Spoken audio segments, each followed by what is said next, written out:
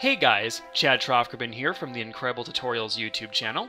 Jim Mills and I have teamed up with Smith Micro to bring you these brand new Anime Studio 10 tutorials. So I hope you're ready, because we're about to get started. In Anime Studio, we can create what are called smart bones. And smart bones act like regular bones, except now you can program specific actions into the bone.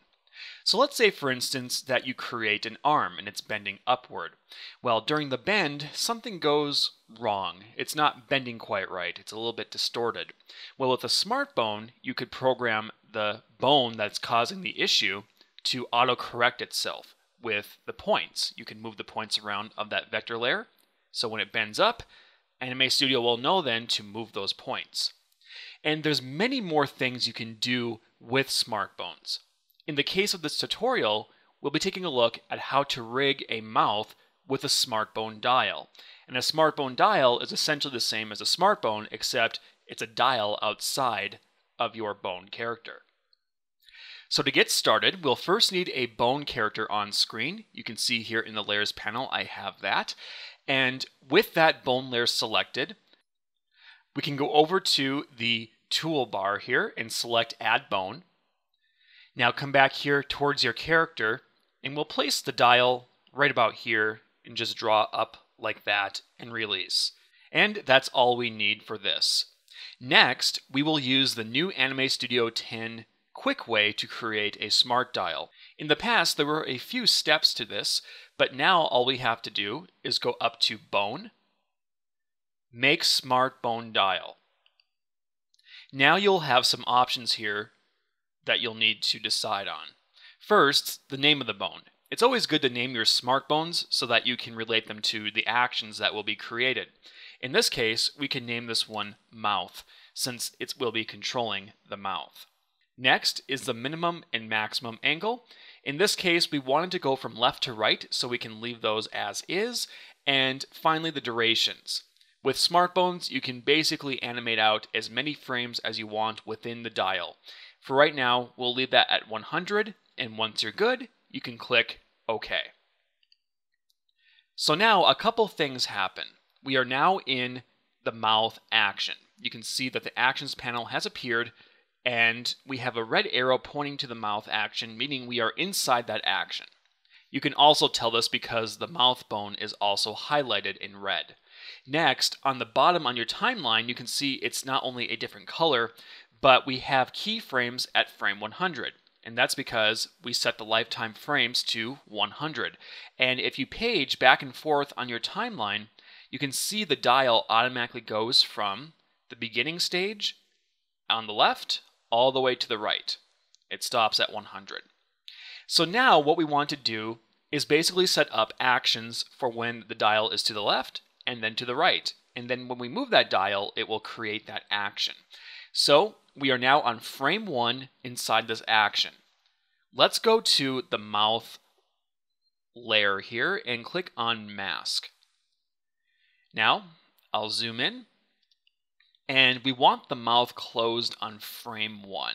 So I'll take my Transform Points tool, and I'll come in here and just do some slight adjustments here.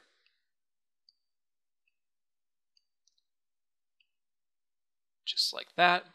And then we can bring this up like so.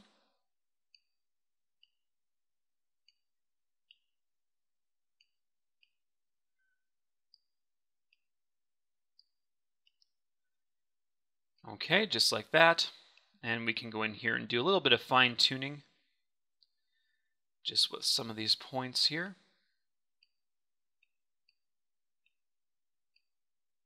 Kind of more like that.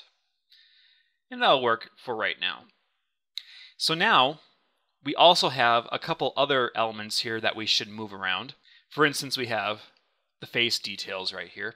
So we can take that face details layer, we can click on that object with the Transform Points tool, hold in Shift, and just move it up like so. And we can do the same then for the shades. Just click on that, hold in Shift, and move it up like so. So now we want to create the second action then for this movement. We will advance all the way to frame 100. Now, coming back in here to the mouth, we can create then the second action, which is then the mouth being open. So once again, we'll go to that mask, and we will just open the mouth here. And if you wanted to with this, you could have copied the frame of the original mouth pose being open, and then paste it here to get a reference of it, if that's something you wanted to do. But we'll just come in here right now and kind of get things situated, and then we can kind of play with it from there to get it set correctly. Okay, so we can kind of come in here, and we can make this one maybe a little bit wider than the initial one. Just make sure that we don't go below the teeth there. Come down here like this. Like that. Bring that in slightly. Of course, bring this one in a little bit as well.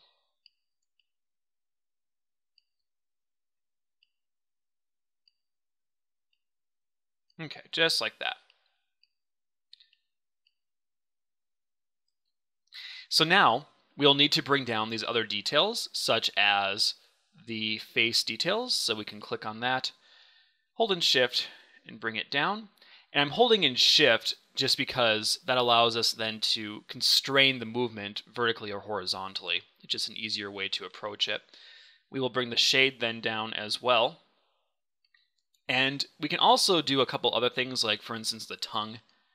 We could bring that one down if we wanted to, just a little bit like that. So zoom back out here, and we can see how things look. Now, what we can do from here is double click on the main line in our actions to go back out to the main timeline. And if we come up here to the character bone layer and then select the manipulate bones tool, we're on frame 0. You can see we go from here to here. And we could probably do a little bit more adjusting with the mouth in terms of just kind of how it's moving. But as you can see, we can now control the mouth with a smart bone dial. And you can do this for a variety of different things. You can do it for adjusting colors, changing transparencies. You can do it for creating some eyes that blink. Of course, you can make those adjustments, as I said, with regular bones. And really, the possibilities are endless. Smart bones gives you complete control over your character. And that, of course, is never a bad thing. But anyway, if you would like more information on Anime Studio, please check out the official Anime Studio website at anime.smithmicro.com. Thanks for watching, guys, and we will see you next time.